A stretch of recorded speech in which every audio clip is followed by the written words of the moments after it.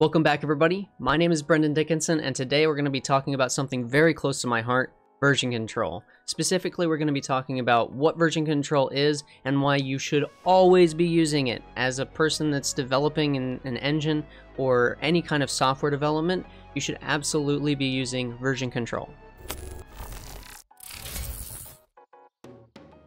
So let's start with an example of something that I've heard from lots of people, the same kind of experience.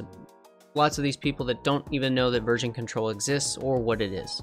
Basically, somebody gets interested in game development or these engines, and they go and they start using it. They have this project, they're building it up, they're learning a bunch, and maybe they're thinking, you know, it's been a month, maybe I should make a backup. So they go and they copy the project over somewhere else on their hard drive, and they're like, okay, I've got a backup just in case something fails or something gets corrupted. It's fine, right? And they keep going and they keep building. Sometimes these people build for a year, you know, and they don't really know how to back things up other than just copying and moving them over.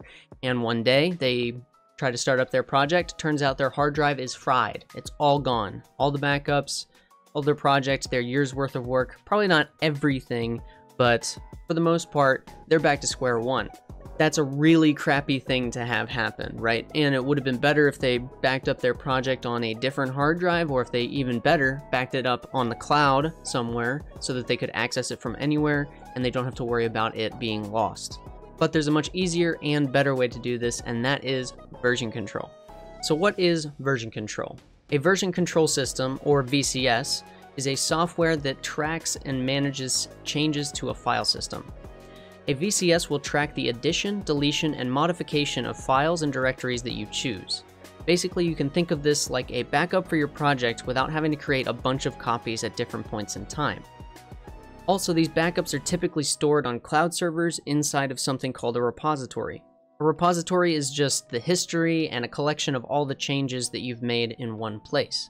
This way, you have your backup and you don't have to worry about your hard drive failing and losing everything.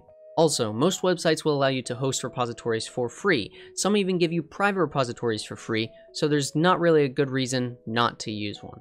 Not only is a VCS a great tool for backups, but it's also invaluable as a collaboration tool. Any software project that has more than one developer maintaining source code files will greatly benefit from utilizing a VCS. Not that you shouldn't use one if you're a solo developer, I would still say it's completely necessary. There are several collaboration benefits to using a VCS. These include conflict resolution. For example, if you and another person are working on the same project and even the same code file at the same time, a VCS will be able to understand that two different people made changes to the same file, and it's going to help merge the files so that both people's changes can be in the final file, and you don't have to worry about manually copying over changes or one person's changes being lost.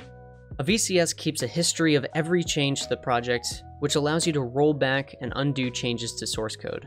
So say you make some code changes and it looks good, but maybe the next day you realize everything is broken.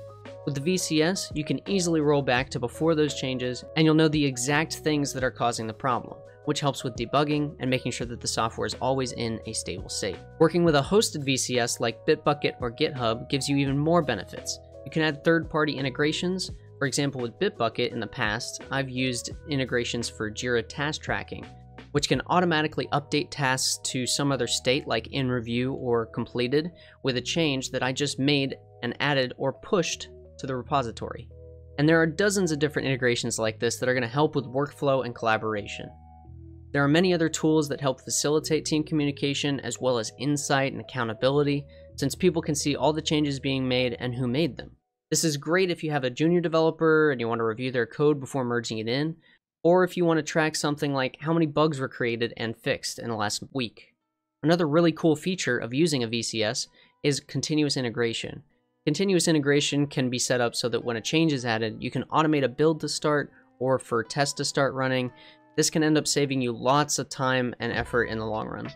Using a VCS opens up a whole new world to you, and while I could spend hours talking about this topic, I wanted to give you a quick rundown of what it is and why you should be using it.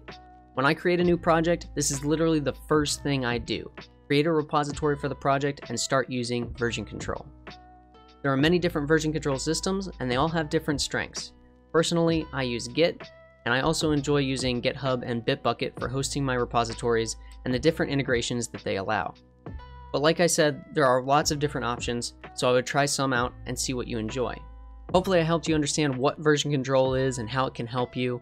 If nothing else, just use it as a backup in case something goes terribly wrong. If you have a story about version control or why you started using it, go ahead and leave it in a comment down below. I would love to hear it. If you enjoyed the video, please leave a thumbs up. If you want to see more content like this in the future, go ahead and subscribe. As always, have fun creating, and I'll see you next time.